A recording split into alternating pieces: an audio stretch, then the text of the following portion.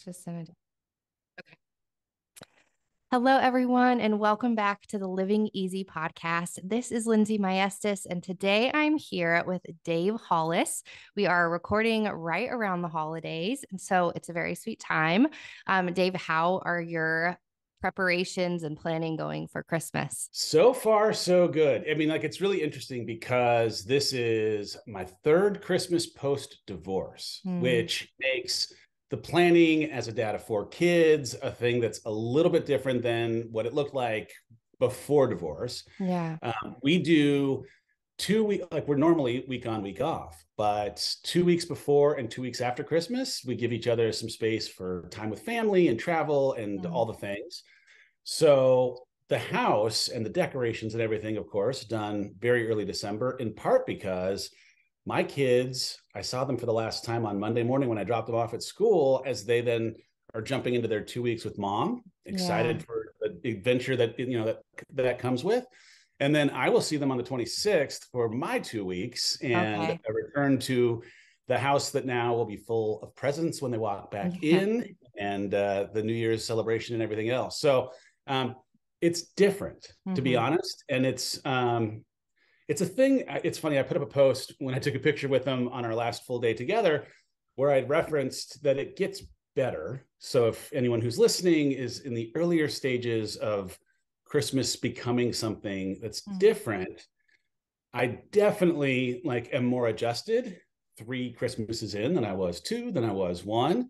It doesn't make it easy necessarily. Like, I miss my kids. I will miss not having them on Christmas morning, but it is something that just becomes the new normal and a thing that you adjust to. It now, like, I'm looking for the silver linings that come in a couple weeks worth of time, where Yeah. I have the freedom to travel, connect with my fam. I'm going to golf with my dad a lot in Oh, weeks worth of time, and I'm super excited about that. He's super excited about it. So yeah. we are ready for Christmas over here. It's just a little Yeah. bit different than it was.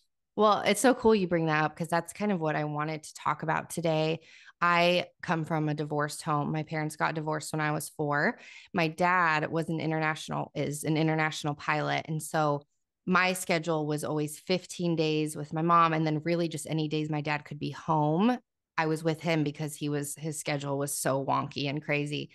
And so the holidays always look different and a little chaotic for us as kids. So I kind of love, I mean, I know that it's hard, I'm sure, to be away from family during that time, but we did like the 23rd was an extended family Christmas, 24th was this Christmas, 25th was, and it felt super kind of just chaotic and a little bit overwhelming to where we didn't fully get to enjoy it. And as a kid, of course, you love having multiple Christmases, but I think splitting it kind of in the way that you are to where it's like, okay, then you come to dad's house and you can just chill and relax a little bit. And then we go and do our things. But I wanted to dig into that with you because I do think that's an audience that maybe I haven't spoken to enough. And as a child from a divorced home, I've felt the separation. And I think as a kid, you really see your parents as impenetrable. You don't see the impact. You're like, oh, they're fine. And sometimes I would blame them for the feelings that I had about the divorce, but you guys are walking through it yourselves. So sorry, guys, I'm sick. So you're going to hear me a little rough around the edges today. Oh man, Lindsay, you Forgive got to me. get better. I'm pushing through. But yeah, but I just wanted to hear your perspective a little bit with how in those first few years, your separation from Rachel, how did that, maybe the first year, how did that impact you? And what was maybe the most shocking part to you that you had to navigate through? Well, the first year we did Christmas together. And that was more than anything, this attempt to try and really ease our kids Yeah. into the disruptive forces that are divorce. Mm-hmm. And it was not ideal. It was Yeah. hard. Like, there was just so much raw emotion in having to try and kind of release ourselves. I'll speak for myself. Like, it was really hard for me to know that so many of the traditions that had existed inside of those 16 years of us being married were now not necessarily going to be the traditions of what was moving forward. Yeah. And I think like that first Christmas for me, I was really grasping at, like, well, what, like, what can I do to create new traditions? But I was also like working against a lot of just sadness. I mean, like I was in a sad grief of what was kind of Mm-hmm. state. And so the idea of having to like generate the energy to build something new, it just felt hard. It felt Yeah. hard. Yeah. The second holiday was the one where it was like, okay, we're not going to do this as a crew. We're going to do this individually. We're going to split our time in the same way that we're splitting our time this year. And so it fell on me to do something that, I'll be honest, wasn't really my kind of spiritual gifting. Like I Mm-hmm. was not the idea person around tradition as much as she had been the idea person around tradition. And I mean, I loved the traditions. It was great, but Mm-hmm. like it wasn't my idea to put a pot on the stove with potpourri and turn it Yeah. on December 1st and have it smell like, it More wasn't my, practical than a creative. little more practical. Yeah. Like, yep, I'll go get the tree. I'll set that baby up. I'll hang the lights. Like, I was a little bit more of a to-do list person to make the traditions come to life. Sure. And finding myself kind of like at the beginnings of creating tradition in that first year that we were doing it separately, our second Christmas after divorce. I'll be honest, it felt sad Mm-hmm. because the turning point in my own kind of grieving journey of divorce was when I was able to recognize that the thing I was grieving was the way I wish things had worked out, or the idealized version of what I thought was going to happen, Sure. instead of like a real practically honest assessment of what wasn't really working or where we actually were. Mm-hmm. And in that kind of Christmas season, I think I was still kind of grieving the way I wish a Christmas morning would feel when all four kids would come running to a tree that, was in a house that we were all living in. And so it took a decent amount of work to say, all right, you get to decorate this house however you want. If you want to do a thing on Christmas Eve, that's your choice. If you want to do something different with stockings, it's up to you. And so that Christmas last year was for me like the first time I'm actually toe dipping into release yourself from the way you thought things were going to work. Yeah. We're not there. They're not Mm-hmm. happening that way. Start now figuring out what it is that lights you up, what it is that lights them up, and what it is that uniquely makes this house that you inhabit with them magical around Christmas time. Mm-hmm. And so this year, I'll tell you, like, as much as last year may have been sad, this year felt very celebratory because Good. it was the first year that we're repeating a thing that had uniquely existed inside of my half of their homes. Mm-hmm. And they're excited. I'm excited. Like, it doesn't change the fact that there's, of course, still some emotion that comes up and, hey, I miss my kids. Yeah. But there is something in like, okay, I got through that hardest first one. I feel good for having made some progress from that hardest first one. And now we're building on top of it. And it feels more exciting. It feels like a little bit of that spirit of Christmas is back. And so, again, I mean, I say it like, oh, no, I'm not all the way there. Mm-hmm. But I do feel like, man, I'm so much further at peace and excited about what it is this season relative to what it was before. So if you're at the beginning of the journey, I hope that you also find a little tiny bit of hope in the possibility that it is going to get a little bit easier and that you will find your own traditions in your own space. It's just going to take a little bit of time. Yeah. Well, I really appreciate your vulnerability, Dave. I feel like it's so refreshing, especially to hear from a man's perspective, that it's not all peachy keen, because I think that there is this maybe societal concept or perspective that it's just like, oh, we're just going to move on and do our thing and live our lives. But it's the family that you had for 16 years, like that is family. And to move forward from that doesn't mean necessarily, obviously the family is separated, but that the foundation of what was built still remains. And I think that grieving that is obviously very natural, but also very challenging and difficult. And you mentioned your spiritual gifting, and I would just be curious to hear, if you don't mind sharing, kind of how this journey has affected your faith, maybe from the separation to being a single dad to being on a public platform. How has it impacted your faith, and how do you feel that you're reflecting that to your children? Yeah, that is a good question. I think the headline is, I don't know that I've ever been closer to God until our divorce, in that there were so few things that made sense, and there were so few things that were normal after that process began, that I had to find whatever few remaining constants were going to be steady, irrespective of conditions. And like my love for my kids and my proximity to God ended up being kind of two of the things, of the few things that felt like I could rely on and count on. There's a verse, James 4:8, when you draw near to God, he draws near to you. And there were plenty of times, especially just in the most immediate aftermath of divorce, where there was deep, deep sadness. Then there was unbelievable upset, like, why God, you know? And I think I underestimated the capacity that God has to hold space for all of our emotions, right? Like, if you get really upset with God and you want to go out into nature and scream into the sky, I can personally attest that he can handle it. Yeah. And there was there was something in kind of being forced in some ways to my knees. Divorce is a very humbling experience. And being forced to my knees, that I think I developed a little bit of a richer and deeper frequency and experience with God because of almost necessity, right? Like I needed God in a way that I hadn't maybe needed him before. I've lived a good life, a privileged life in many, many ways. This was the hardest thing I'd ever been through. And so to be able to turn to and lean on God in that hardest time was super important. What I think is maybe been more interesting, not more, but like differently interesting in my faith journey in the aftermath of divorce, I would have fought for the rest of my life to try and keep our marriage together.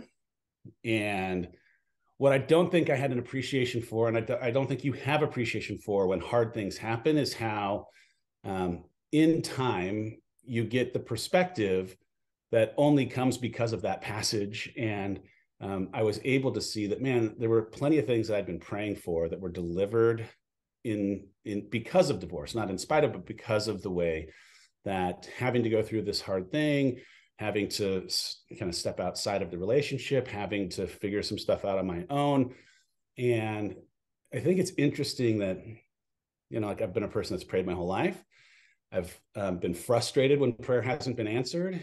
And I think that, you know, maybe more than anything I've learned in the last couple of years, that just because you're a fervent prayer or that you pray all the time or whatever it ends up being, it doesn't mean that you get a choice in how your prayers get answered. And that sometimes going through hard things or going through things that don't make sense or going through things that that are humbling or make parts of what you knew of yourself die so that you can be reborn, it is still a faithful act of prayer being answered. It's just not actually being answered the way that you would have liked because it's hard or inconvenient or it hurts. It's answered later than you wanted. Yeah, it's a delayed answer. Like there's such an instant gratification kind of thing that exists, I think, for most of us in this day and age, that when we pray and we don't get immediate results, it's like, is God even listening? What's even going on here? But I don't know, there's so much good that exists in my life, so many things that I have desired or wanted, prayed to God for, that came in part because of having been humbled or having had parts of my identity or parts of whatever it was, ego, other things die. I wrote about this, but there's the story of the Bible of Lazarus, who only has a story that matters because he had to die to make the story a thing. Yeah. And when I was, in the midst, just in the thick of processing divorce, I had to ask myself, after having read this thing about Lazarus, like, well, what else in my life might have to die so that I might be brought back to life? And unfortunately, at the time, but fortunately, in today's looking back on it, a ton of things had to die. Identity had to die, ego had to die, a sense of normalcy had to die, my comfort had to die. But they all died for good. They died so that I could be brought back with a cleaner slate, a nicer, tended to foundation. And it doesn't mean those deaths don't hurt. They do. But they were necessary because it was a pruning. It was a thing that was necessary to happen so that I could come out the other side.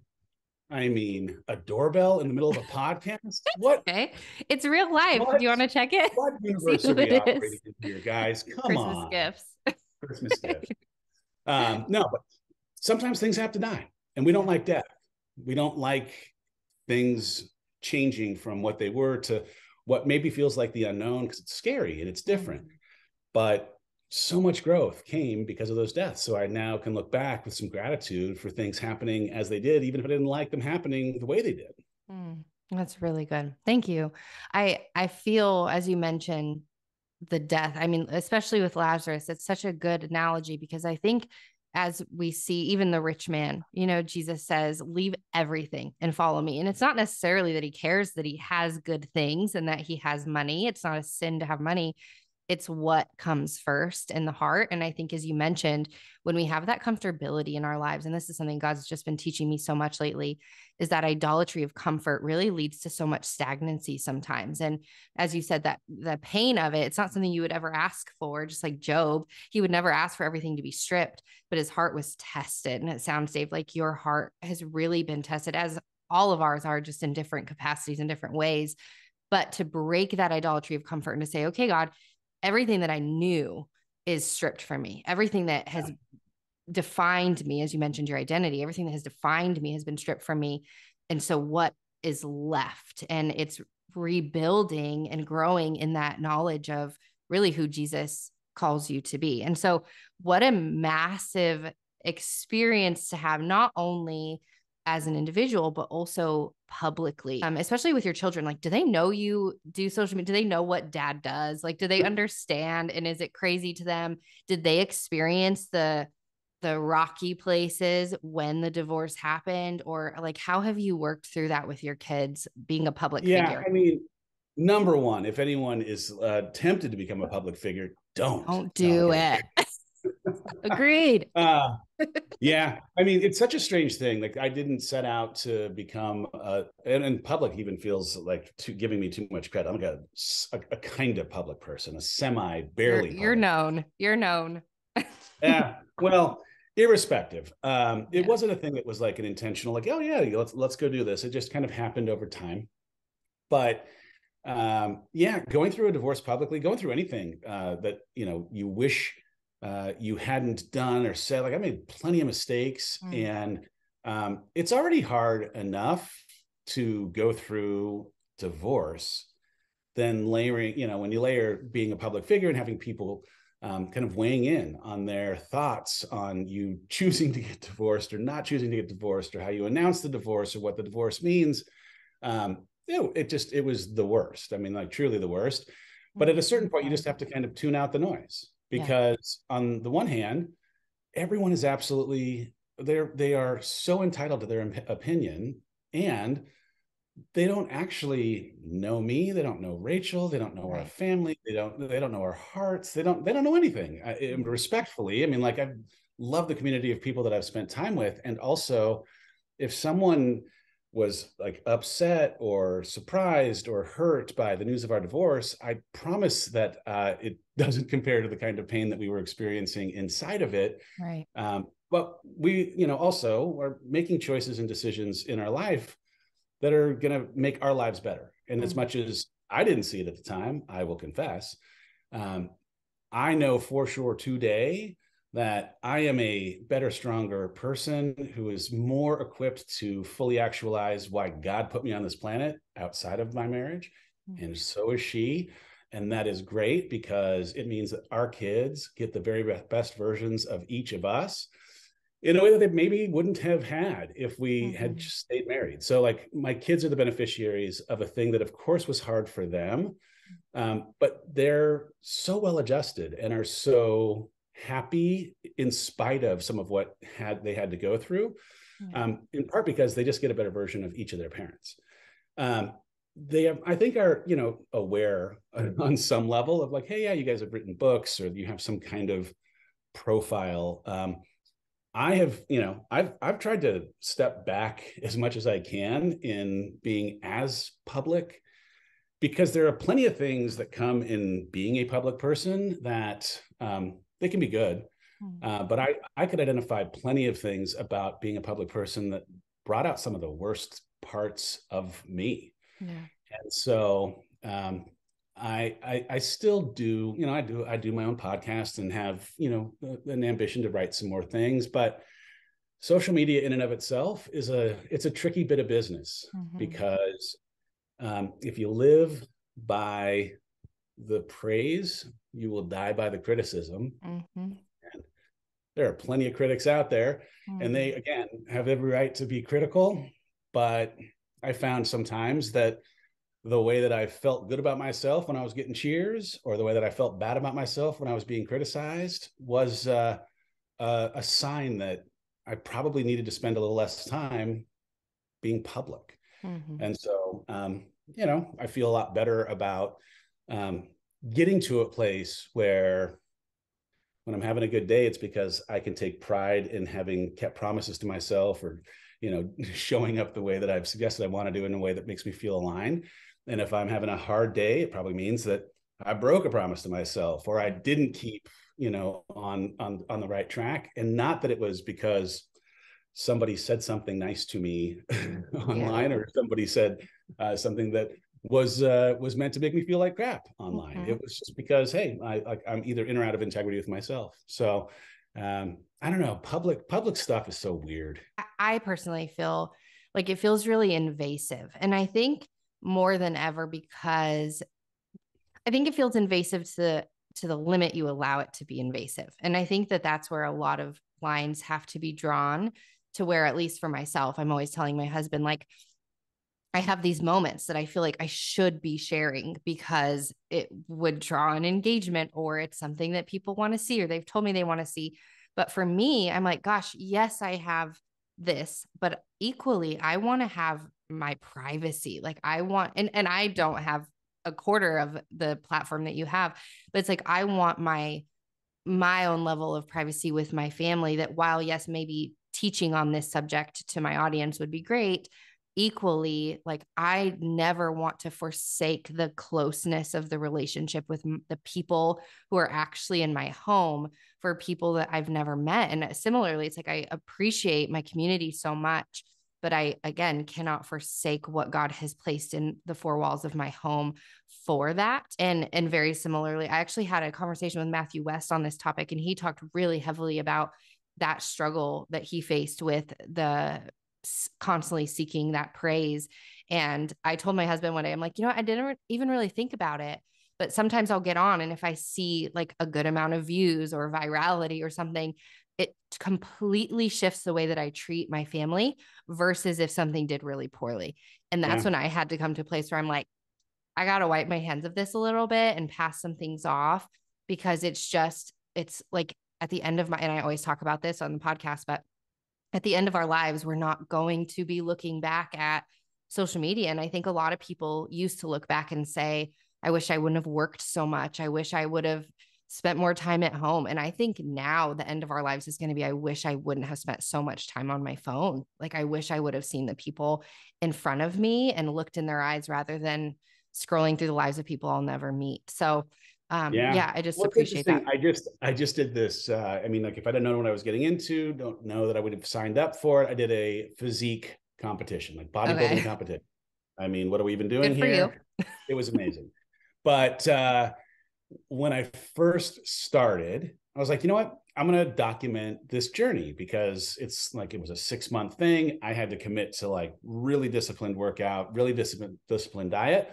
I had never gone to a stage like this where I'd be flexing muscles in front of people who are judging. It feels even odd saying it out loud. And yet here I was going to embark on this, because I liked the idea of trying to do something that felt bigger than a thing I could handle. And I actually was encouraged, like, hey, if you really put your mind to this and you really do it, you're going to see some transformation. I thought it was going to be more physical transformation, way more mental transformation. Yeah, but that's cool. So I got a video person to record the first week, 6 months prior to the show. And he recorded it, and my fear kicked in, and I was like, oh my goodness, what if I don't stick with it? What if I start putting content out and then I don't do well? What if whatever? Yeah. So I didn't document it.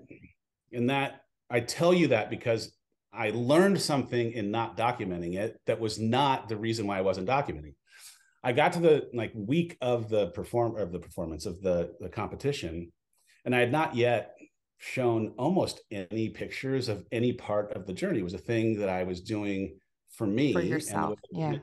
the way it was making me feel about myself for having committed to something and been really, really disciplined. I mean, I don't know that I've ever been this disciplined in my entire life. Good for And you. it was hard. It was Yeah. really hard, but I was like, the thing I felt for myself was dignity and pride for like just keeping my word. But I got done and I showed the before after picture, and it's, impressive.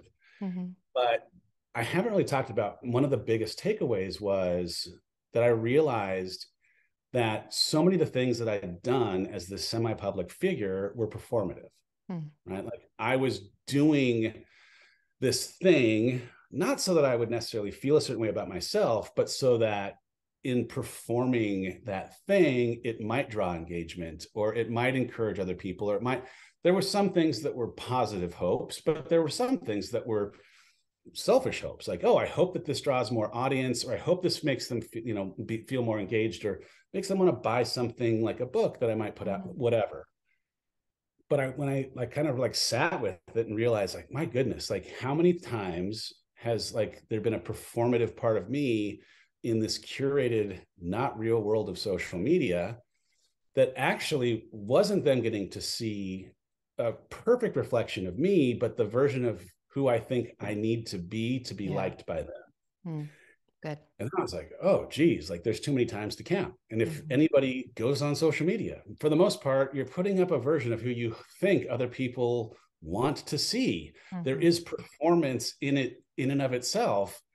And part of like what came in that recognition was every time that I'm doing something out of a performative motivation, on some level, I am suggesting that if I were to just be myself, that I wouldn't be enough, that I wouldn't be loved, or I wouldn't be liked, or I wouldn't be accepted, I wouldn't be in the in group.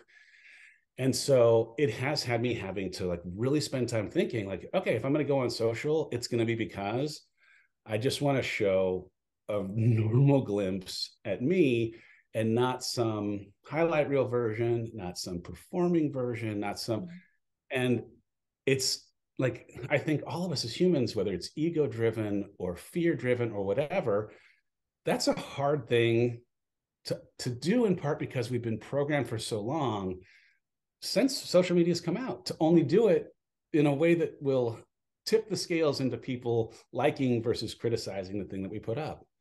Yeah. So I just haven't been as engaged, because it's really hard to just do it when you're feeling it and not thinking that it's because of wanting to perform for other people. Yeah. And like kind of selling yourself. Do you mind if I ask, are you in counseling or therapy, or have you ever done it?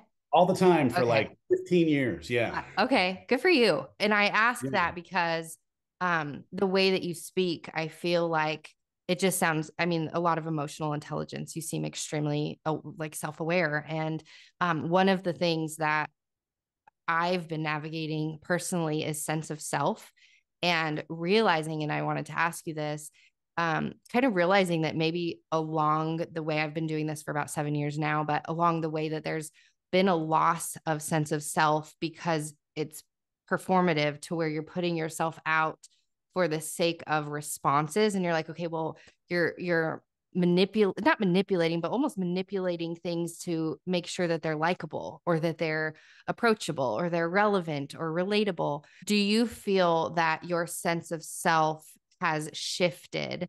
And maybe within the last year, it sounds like there's just been a lot of healing that's happened, that maybe you've found more of that. And if so, what is that? Who is Dave? Yeah. I mean, it's a perpetual journey still on, closer now than I've been. But I mean, to answer the initial question, of course, because there is something, unfortunately, in anything public that you become trained. You understand what people like and don't like, and what they respond to and don't respond to. And so you can't help but kind of go back to the well of what works when you're trying to engage in whatever else. But it's like, I'm at a friend's house right now, and the immediate reaction that she had when we first met was, "You're nothing like you're nothing like I thought you would be." I'm like, "What? How dare you?" Like there's probably parts of my humor that I edit in certain parts of social media. And Censor. like, yeah, I censor, right? Because like it's not everything's appropriate. And like I'm just like, I'm a kid at heart and I have a lot of fun. And also I'm trying, like at the time, like certainly when I have a book, coming out or something like that, like I'm trying to navigate, like, how do you position yourself as a person that someone would want to read a book from?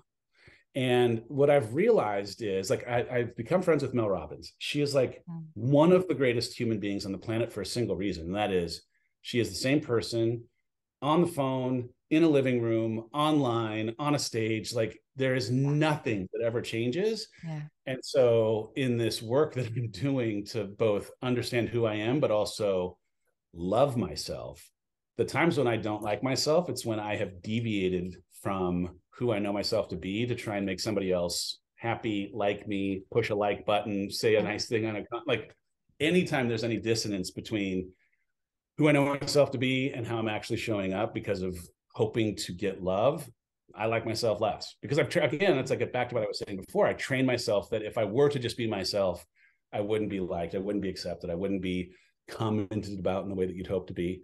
And so I have been very much on this journey of like, okay, really understanding who am I and how, like, what would it mean? Like, what would I, like, how can I put at risk rejection for being myself all the time and becoming so comfortable with being rejected by the people who I'm not meant for the benefit of being able to love myself, since in that state, I would just be showing up as me over and over again in a way that says, this is me unapologetically, here I am. And I hope that you like me. And if you don't, I'm just so at peace with loving myself that it doesn't matter to me.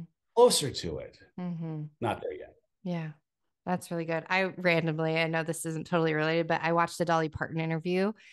She was getting grilled and she was younger, but the only thing that's remained consistent throughout the interview, they were just really, really leaning into like how fake she looked or how whatever. And she was so solid in her sense of self that she'd say, they probably do say those things about me. They probably do think those things about me, but I am so confident in just who I've been made to me that I'm okay with it, and it was just really refreshing to see, because sometimes it's the shifting or the moving things around in order to fit a certain perspective or a certain standard that is really suffocating. So, okay. Yeah. By the way, I mean, like, for anybody who suffers from this kind of feeling, like, it all goes back to something, right? Yeah. Like, I grew up in a very religious household. There was very much a right and wrong, and there was very much there was a little bit of, I'm one of 4 kids. My parents are so great, but my experience in receiving love usually came through achievement. So when I was valedictorian, or when I memorized enough Bible verses or scored enough goals or whatever it might be, then I was the recipient of the love I desired most from the people I craved it from most. And though the intent, like, there was never intention of like, oh, we're going to create a transactional love model for Dave to have to work against for the rest of his life. It's just the model that I grew up with. Yeah. And so as time went by, man, it was an awesome catalyst for growing a great career inside of entertainment. I had a ton of fun growing, and I pushed myself, and my push for a better salary or for a better title or for more access or joining boards or whatever, a lot of times it was driven by that same thing. All right, when you got that title, or when you make this money, or when you're in that room, you'll be loved. And that's great until you realize the double-edged side of that sword is you're already loved, and you've created now this contingency that means when you don't have the title or don't have the status, or the relationship ends, or whatever, you don't get the likes on Facebook, then you will deem yourself to be unlovable, because you've been programmed to believe that you're achieving or getting access or whatever is the way to love. So my work has been like, okay, I've got all this programming, even if it came from people who had the greatest of intentions from me, it still exists. And I'm trying to put a firmware update into my software so that I can change the way that I think about needing to do or be or achieve or shapeshift myself in any kind of way to be lovable and worthy and good. We have similar backgrounds, it sounds like. And one thing I would ask you is, how have you shifted that now as a dad to where you don't do the same thing? Like, what are some practical things that you've implemented? Because I know you've done the work. And I think when you assess yourself and realize, okay, I was raised that way, I need to do the work to not allow that to be part of my children's childhood, even though your parents did the best that they could. What are some things that you've done to shift that in your home? Well, I mean, the like incoming bad assumption that I had as a dad to be was that I would have the same kind of parenting approach to all of my children, because that's just the way it is. And I think I had an assumption that I had a great dad. My dad must have been the same great dad to all four kids that I grew up with, or my mom was great. All four kids had the same mom. And that's crazy, because each of my kids are wildly different. They're just the most different people. They have the same parents. They are the most different people. And so part of it was releasing any expectation that the way I experienced childhood would be the way they experienced childhood. It doesn't mean that there aren't some standard rules and some respect and boundaries. And, there are some things that are constant. Doesn't matter if you're different or not. We're going to make sure that we are kind people in this world. But, understanding their individual love languages, or whether they're more, introvert or extrovert, or if they are someone who needs more quality time, or if they need someone to go out and whatever. I want to try and meet my kids as much as I can where they are, have them feel seen and celebrated for who they are, and pour whatever kind of time that we spend with each other individually into things that take their passion and take it to the next level. And so understanding that like the individual nuances of each of the kids that I have, and trying to encourage them to be their most awesome version of themselves without creating too sturdy a definition of what awesome is. Like, awesome for me is different than awesome for Jackson, is different than awesome for Sawyer, is different than awesome for Ford. And Noah defines awesome for all of us because she's in charge at the house. But the headline is, everyone's definition of like who they are. I want them to feel seen, supported, and loved for who God individually created each of them to be. And hopefully that them a little bit for feeling like they have to become something to be seen as love or love. Yeah, that's beautiful. And I think what it also does is really sounds like you're preventing comparison competition between the siblings as well, because that favoritism can be real in some families to where they feel like they have to level up to meet that, to get to that place of love that the other sibling is. But when you're accepting them and seeing them as an individual and fostering that individuality rather than trying to fit them into a mold, I feel like you give them all freedom as siblings to love one another more. So I think that's really sweet. And you mentioned Noah, so I want to get to that. You and Noah, you have your new book, Here's to Your Dreams, A Tea Time with Noah.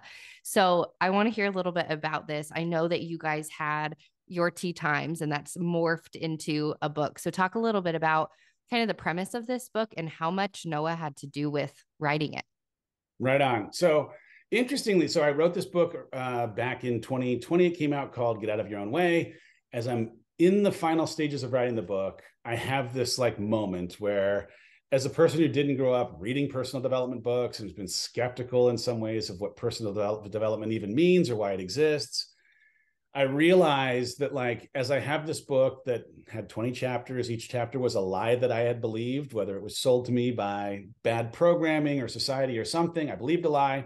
In believing it, I got in my way. And now the book was going to show you some of the truth that I found in making mistakes to make the lie unbelievable. I realized that, man, I got these kids, and in particular, this 2-year-old daughter at the time, and she's going to grow up and the world is going to tell her a bunch of lies that is going to make her second guess her worthiness and her goodness and her ability to believe in herself. And if I could sit with her and start instilling capital T truth with her in a fun way that didn't feel like, the learning was medicine, then maybe she'd grow up and not need to buy a stinking book in a personal development section of a bookstore. I want to make the books I was writing obsolete for my kids. Yeah. So we started doing that fun video shooting thing and, trying to distill super elevated personal development concepts for adults to 2-year-old learning level That's is so as cool. ridiculous and hilarious as you might think, but I'm trying to instill belief and reframe failure, and the belief and dream and everything else was just part of what we started doing week over week. And at a certain point, the publisher reached out and was like, hey, people really like these silly videos of you and your Yeah. daughter doing these things. What do you think about putting a book together? And so it took a couple years, but it was the most incredible process, because every single step of the way, like, all right, it's time to write the story. What story should we write? And we sat down and we started just like having the coolest conversation as collaborators in vision casting what a story could look like. And as we had some different illustrators that the team wanted us to pick from, like we sent out books that were our favorite books to read at night to the team, and then they found illustrators that illustrated in a way that looked kind of like the books that we loved.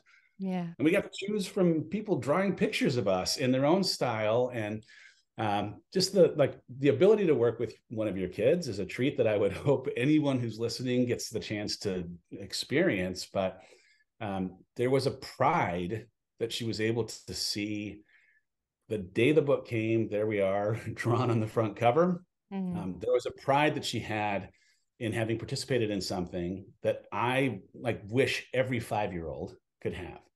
Because the idea of believing in yourself or loving yourself enough to believe in yourself, and the idea that you have permission to dream as big as your brothers do, or whatever it might end up being, the pride that she had for getting to work on the project now sits as this foundational block that her self-worth and her self-love will get to springboard from. Like a cool,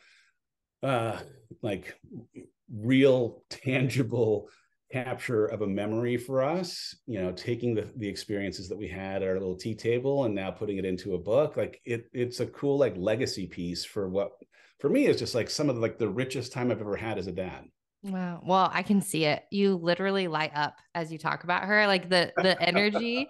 I mean, you've had great energy the whole time, but you can just sense the energy is so different when you speak about her in this. And so it's really cool to see a father love his daughter so well, but also to include her in something that's so pivotal for her, for a sense of accomplishment and a sense like that feeling of finishing something, but also with her daddy, I'm sure is just a really big deal for her. So how has she responded? Like as everything's come out, how is she acting Oh my and gosh. feeling? I mean, it's the best. I actually I didn't know how engaged she was going to want to be. I didn't know how excited she was or wasn't going to be. So I'm very much a manage your expectations as low as Right. possible and then be pleasantly surprised. Like she woke up every single day asking as we were getting close to the release of the book, can we sign some more books? Who needs the book? When I did that fitness competition, it was a couple weeks before the book had come out, and there were some autographed copies that Noah and I signed that were being given away each day in the couple weeks leading up. Well, the competition was in Arizona, so I flew the kids out to be able to see the competition. We went to dinner afterwards, and in walking into this restaurant, a woman recognized us and Oh, came up and said, so I'm standing off to the side, and Noah at the time is standing with one of my sons and Heidi, and this woman comes up and is like, I bought your book. Now, I didn't hear her say it. yeah. Noah comes sprinting across this cheesecake factory to where I am, maybe 20 yards away. Daddy, she bought our book. She's just Oh. so excited. I was like, I wish I could get that excited about one person buying a book. This would change my entire life. Keep this energy, woman. This is Yeah. so good. But But it made it reality for her, oh right? Like yeah, it made it reality to where she's like, I see a face of someone who's actually recognized and experienced what I did. yeah. Yeah. It has been so cool. I mean, of course, my 10-year-old Ford, we're celebrating the day that the book comes out, and he's like, all right, now we did those videos called Ford for Thought. What do you think about a kid's version book of Ford for Thought? Like, all right, Ford, I like where your head's at. We need a publisher to actually want to make a Ford for Yeah. Thought, but I like where you're going here, buddy. How cool. That's So so fun. awesome. I So, mean, so fun. the example that you're setting, I know that, I mean, I think that there's this realm of for me, having been in social media and I don't want my kids anywhere near it. But then equally, you see the amount of opportunity that stems from things like this, and just for them to be able to see you not only with the book, but I love like with the fitness challenge, because that discipline, as you mentioned, it's such an emotional strength that it Oh, gives to you. Like 75 hard, I've never completed it. One day one day I'll follow through with finishing, but even just, like I've done Whole 30 before, and when I finish, I just feel this sense of like, okay, I finished what I started. And I feel like that's what Jesus yeah. calls us to, like, finish what you start. When you begin a task, and whether for you it's a fitness competition or raising your babies or writing books, like you're finishing what you start. And it's such a beautiful example to the kids that you have in your life. So I just Yeah. think it's By the really way, it beautiful. is like if you're like, I don't love myself. Well, number one, you're in a lot of good company, unfortunately, because I think self-love is like an epidemic issue. Yeah. If you want to get closer to loving yourself, if you want to actually love yourself, the like simplest way is to finish what you've suggested you're going to. Like keeping your promises is the vehicle for dignity and respecting yourself. And if you say you're going to do something, like I think a lot of us, like I'm sure you can relate to this, like you keep your word to a whole bunch of other people, making sure that you're going to keep your kids or your partner, your friends, whatever. Like you wouldn't show up late to that for them. You wouldn't like not show up to a date that you suggested. If you said you're going to pick them up, you're going to pick Mhm. them up. And then Mhm.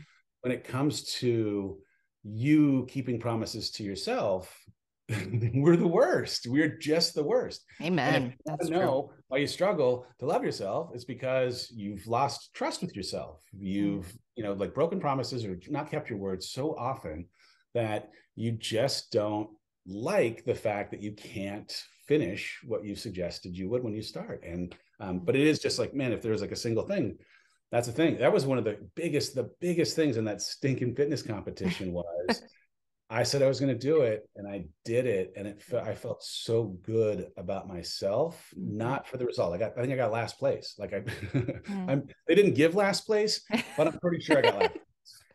And I am so fine with it because I wasn't doing it for a ribbon. I was Yeah. doing it so that I could feel something about having just the knowledge that I put maximum effort into something and I finished a thing that I started. Like it's just a Mhm. huge game changer if you are interested in respect and dignity for yourself, which is a vehicle to loving yourself. Mm.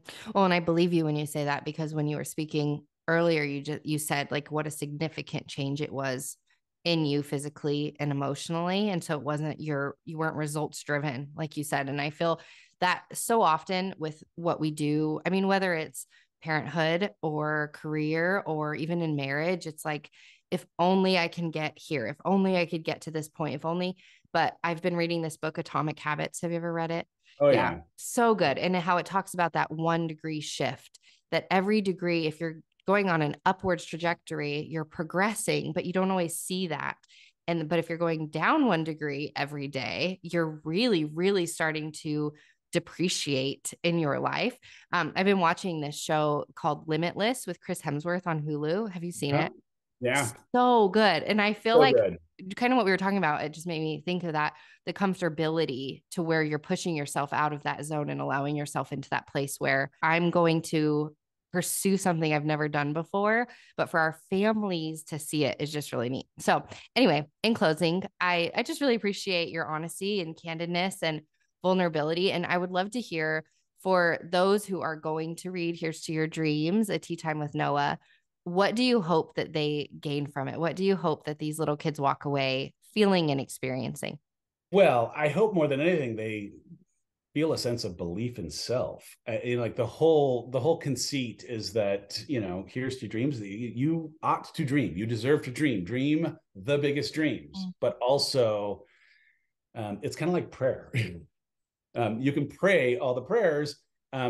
The way that you actually achieve the dream is probably going to be unlike how you think it will go, in the same way that the way that the prayer gets answered is probably unlike the way that you wish it would be answered. It's going to be answered the way that it needs to be answered. But it's an adventure of dreaming a big dream where we're not, she and I, equipped to actually do the thing that she said she wants to do. She wants to build a big old ship to go sail out on the sea. And she doesn't know how to build one, can't find a shipbuilder. When we find the materials, we get some of the wrong ones. When we build it, it doesn't float. When we fix it, it finally does. When we get on the water, the conditions of the sea change. Like life, will end up coming and doing it to ourselves. But the story is one of ingenuity and stick-to-itiveness and pivoting and learning from failure and getting back up even when you feel discouraged, and being open to the possibility that things are going to happen that you can't see, and they're happening so that you can become stronger and learn more and grow.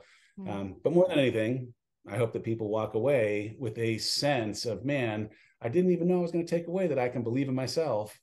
It's meant to be something that teaches you something, but doesn't taste like medicine. And I think it's fun in a way that covers up a little bit of the nutritional value. Hopefully people enjoy it, but that they walk away feeling like, man, I can dream. I can believe in myself enough to do it. It's really cool. Well, thank you so much, Dave. I like to end some shows. One, I need to do a little shout out because my cousin Rob, Ashley, and my friend Shayna helped prep me for this interview, just in the sense that they were so thrilled that I was talking to Dave Hollis, because your books are all over their home. So what? Stop, Ashley and Shayna. Those are my favorite people on the dang planet. Thank you, guys. Yes, thanks. But it was just cool. It's just cool to see the impact that you've had on people. And I think sometimes in the internet world, you don't see faces like your daughter did that day, of people who just truly, genuinely are impacted by the words that you put out and the encouragement that you put out. So just want to say thank you. But also, I'd love to do a few likes and dislikes. So easily,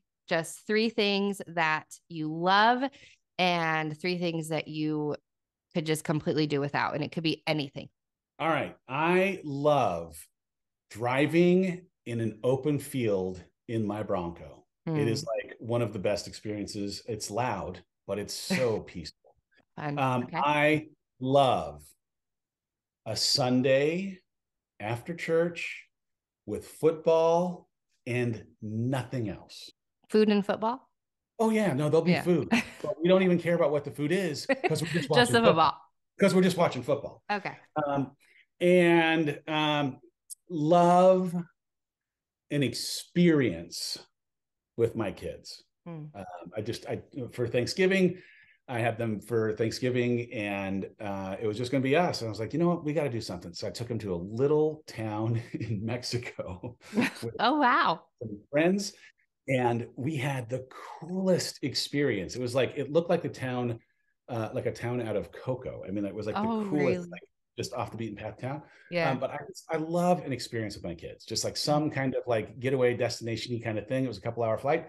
We were in a completely different universe, completely different world. Any of the things that mattered in this life, in this world, did not exist for 4 days for Thanksgiving. It was awesome. That's so cool. What can I do without? Number one, I can do without my children leaving every single light in the house on when they go to their mom's house. I'm just going to have to ask that we have lights turned off when they leave. What I could do without is damp towels. Moldy, being left on the floor of carpet lined closets in children's bedrooms. Oh, okay. Very specific. It's going to be a pass for me, because it's not just the mildew of the towel. It's now also creating something of a smell on the carpet, and I don't want to have to fix that. And I can do without mean people. Let's just be nice people. We're recording this just after Twitch took his life. It's like a crazy thing. Like, you never, ever, ever know what someone is going through. And I really appreciate the times when people tell me that I'm encouraging or uplifting or whatever. And I can tell you, like, man, I've like really struggled with darkness and darker thoughts. Not right now. In past, a year ago at this time, I was not in a good spot. Not a good spot. And what I don't think we appreciate is how people who are unkind can be a tipping point for someone who's already in a place of just deep, deep despair. And so I can do without unkind people. I know that people hurt people. I know that there is a reason for their pain manifesting in the way that it does, and I have empathy for them. But man, I try to create as much boundary and space as I possibly can from unkind and mean people, because life's already hard enough. Mm-hmm. Yeah, I agree. That was a shock when I saw the Twitch Yeah. announcement, because I think that, and I think it's been a real shock to a lot of people, similar to Robin Williams, Yeah. because you don't see anything. And that's one thing that I'm always telling my friends and my audience is it's so hard to hate someone up close, because when you actually like, I can sit here face to face with you and have a conversation, but when you sit with somebody across from a screen, you know, obviously you have the keyboard warriors and it's so much easier. But when you hear someone's heart, almost anytime you hear someone's heart, you have a sense of empathy and compassion for them. But when we don't give space for that, I feel like just the cruelty, it's really, really manifesting itself into something dark. And so I Yeah. appreciate you sharing that. And Here's the thing too, like I mean, I have served with cherries on top, reasons for people to be unkind. I get it. Like I've made plenty of mistakes. And it's even like it feels pandering for me to suggest like, and I'm human. But like the reality is like anyone who does literally anything and has expressed even like the slightest degree of regret or remorse, they're trying to make amends, they have human feelings. And even if you're still upset, your decision to be unkind, like, I don't know, you just don't know if you're going to push somebody off the ledge. Anyway, it's just kindness matters. Just be kind. Assume that somebody's going through something, because everybody's struggling. Yeah, agreed. Well, thank you so much, Dave. It's been so nice just having real, honest conversation. I really appreciate your authenticity. It's very refreshing and encouraging. And I think that you're going to bless a lot of people in the holiday season. So, for all of you listening, make sure to check out A Tea Time with Noah. You can find it anywhere books are sold. And then also following Dave on at Mr. Dave Hollis so that you can see more of his experiences and explorations and adventures with his kids and his family. And Dave, just to the audience today, is there anything that you would like to say, I guess, over the holidays? Maybe if somebody is feeling just discouraged or broken, what would be your last word of advice to them today? Well, I mean, if you're going through a hard time right now, number one, I'll offer you I'll offer you a prayer.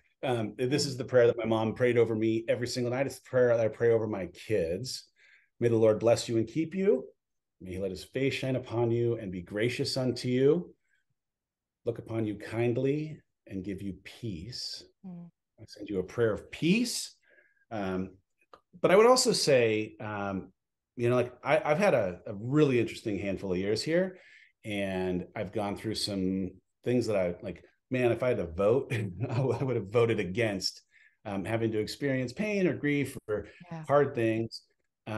And I would have done it at the expense of getting to become a stronger version of myself or learn more about myself, maybe more humble version of myself. Like a whole bunch of, I think, pretty great things have come because of the hard stuff. And it's, I don't know that I loved hearing from people in the midst of the hard stuff that I have an appreciation for it when it was over.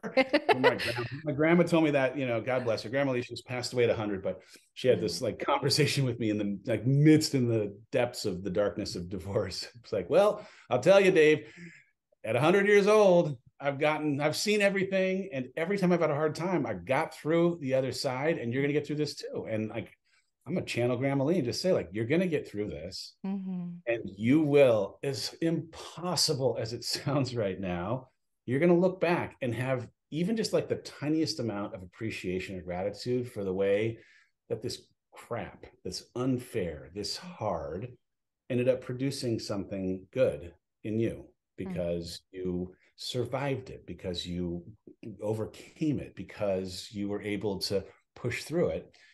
I know that you will. I'm positive that you will. And as you're able to believe that you will, you'll start seeing evidence of that silver lining stuff around whatever darkness cloud-wise you're working through. And I hope you get to see those silver linings sooner than later. Amen. Well, thank you so Amen. much. It's cool to see your joy. Like it exudes. I'm feeling joyful. It's Thursday. Come on. Well, I hope you have a very Merry Christmas. I hope it is super, super sweet and even sweeter than especially the past 2 years, but just one of the sweetest that you've ever had. And for all of you listening, if you enjoy this conversation, make sure to share with friends, family, anybody who could be blessed by this, to hear God's word or to hear just the encouragement that Dave has shared today. Make sure to check out A Tea Time with Noah.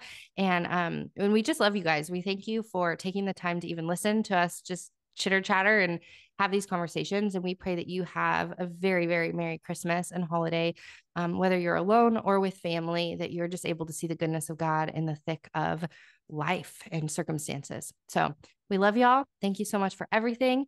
And we'll see you next Monday on the Living Easy podcast.